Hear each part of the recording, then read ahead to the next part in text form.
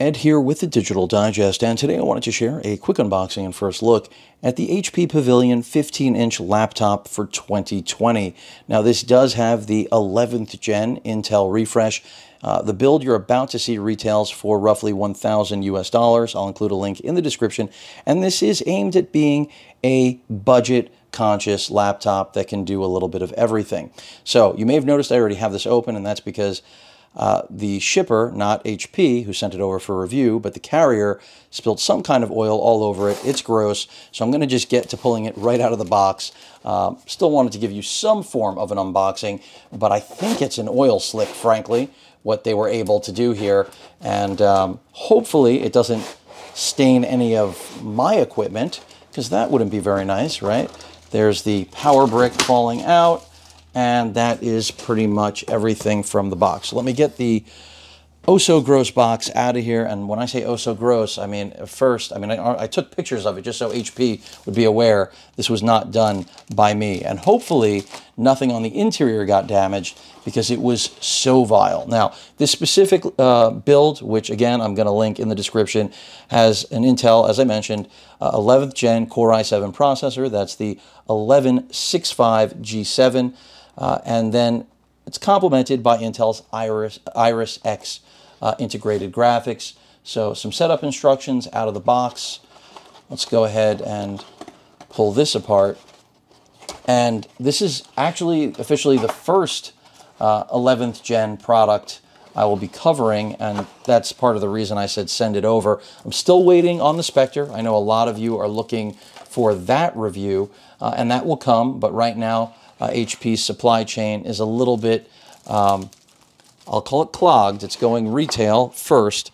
So while you can already pick that up at Best Buy, I'm having some trouble getting it to share with all of you. So the power brick, pretty straightforward.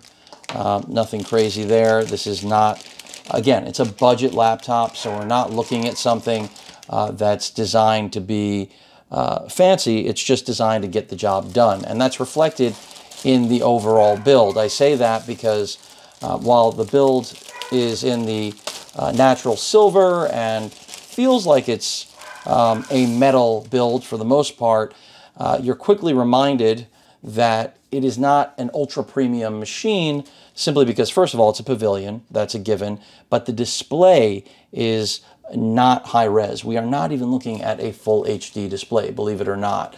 And the only reason that I said send it over is because, as I mentioned, I know that there are a lot of people out there that on a budget are still going to be interested in this, regardless of the display's resolution and 250 nit brightness, because its internal components are still fairly solid, and build quality, at least from what I can see so far, is pretty nice. Now, in terms of what else is under the hood besides that Core i7 1165G7 with the Iris X, we've got 16 gigs of DDR4 RAM, as well as a 0.5 terabyte NVMe drive, and above and beyond that, it does not have Wi-Fi 6. I'm just checking the specs here to make sure I don't give you any incorrect information. It's got a 3-cell battery. We'll see how well that performs. And I don't believe it has Thunderbolt 3 on board. We do have a SD card reader, fingerprint scanner, Windows Hello, I believe it's capable of with that IR camera array right there. But let's take a look around the machine. Again, this is something I expect to see on sale, even though it is an 11th gen build. This is the type of thing that I'm not going to call Black Friday material, but it's a Pavilion. It's meant to be affordable and cost effective. So you can see right there we have a Type A port, your power port, as well as what appears to be a Kensington lock. Nothing on the back here except the Pavillion branding, which hopefully you can see. And on the left side of the machine, that's where we have HDMI out, another Type A port, what is marked to look like it's Thunderbolt 3, but I don't believe it is, and a micro SD card slot, and then last but not least, a headphone microphone combo jack. And that's pretty much it. Let's see if it powers up.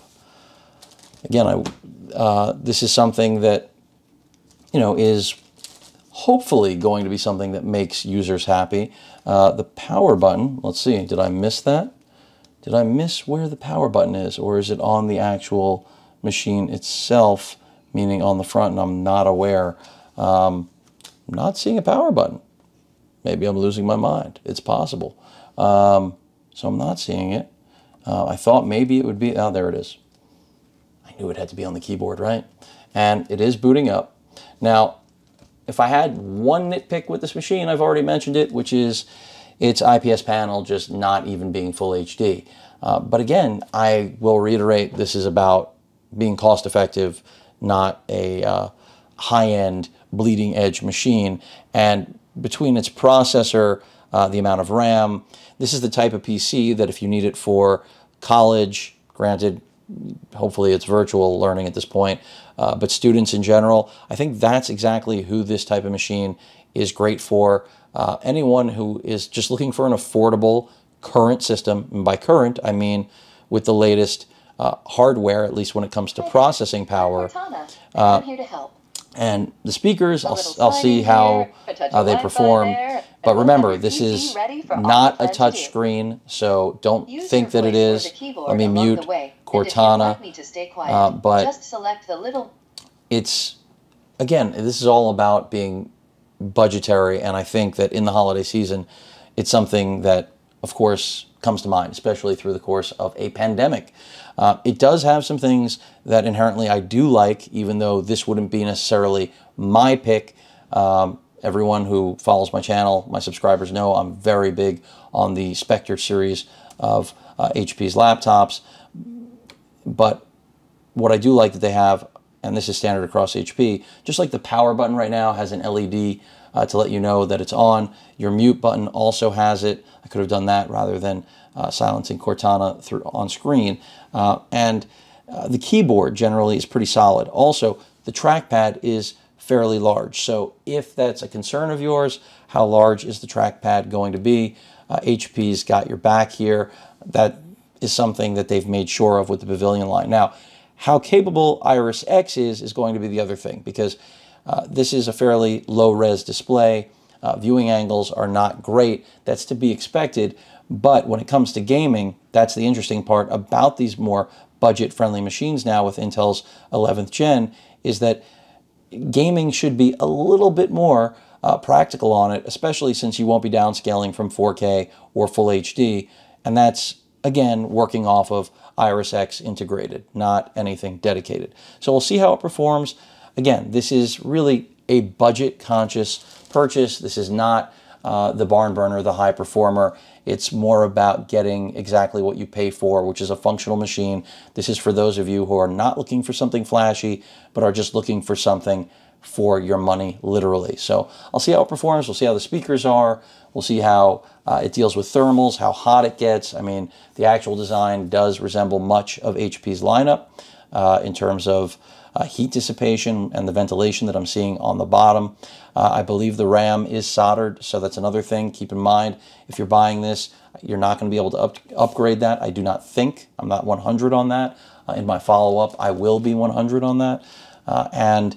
When it comes to the internal storage, the NVMe drive, 0.5 terabyte is, I think, perfectly fine for where this machine tries to sit in the hierarchy of pricing, but I'm pretty sure that can be upgraded, so that's another thing just to be aware of. But that's pretty much it. We'll see what battery life is like. We'll see how that 11th gen Core i7 CPU performs. And that's kind of the beauty of this machine, is that this is going to be one of your least expensive ways to get access to a 11th gen Core i7 Intel processor. But that's pretty much it. Again, the HP Pavilion 15 for 2020 and my first 11th gen taste here, so we'll see how it performs, and of course I will be following up and letting all of you know. Any questions or comments, please feel free to post them, hit that like button, and as usual, please feel free to subscribe, and please stay safe. Later.